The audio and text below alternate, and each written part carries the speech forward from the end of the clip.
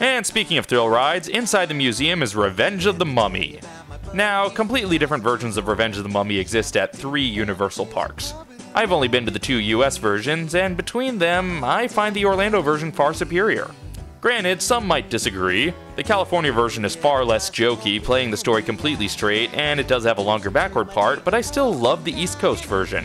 And I know I don't say that about many rides. Despite the fact that I don't really care one way or another about the Mummy movies, this is one of my favorite coasters of all time for the coastering and the theming combined. The conceit here is that they're in production of another Mummy sequel, but the crew is concerned about an actual Mummy curse. A concern Brendan Fraser scoffs at. So why don't we put this on? What, because Imhotep's gonna come and get me? Well, let's just say it could happen, okay? Let's just keep this on today. All right. Thank you. You're doing great. Thanks a lot.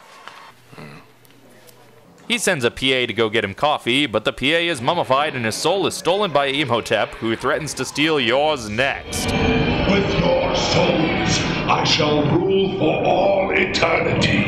And then the insanity begins. Welcome to a magical journey through my mouth. And the ride's over. Or is it? Prepare to forfeit your souls.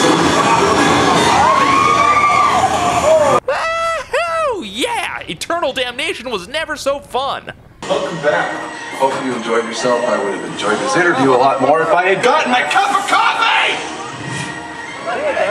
Thank you. And the undead PA kills Brendan Fraser before he can insert himself into the Dudley Do Right ride.